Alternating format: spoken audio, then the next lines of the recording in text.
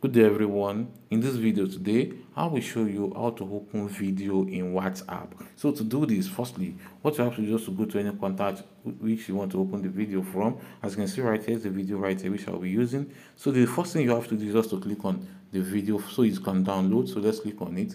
So right now, as you can see, the video is downloading to your phone. So just give it some little time for it to download. As you can see right now, the video has been downloaded. The next thing for you to do is just to click on the video, then it will start playing.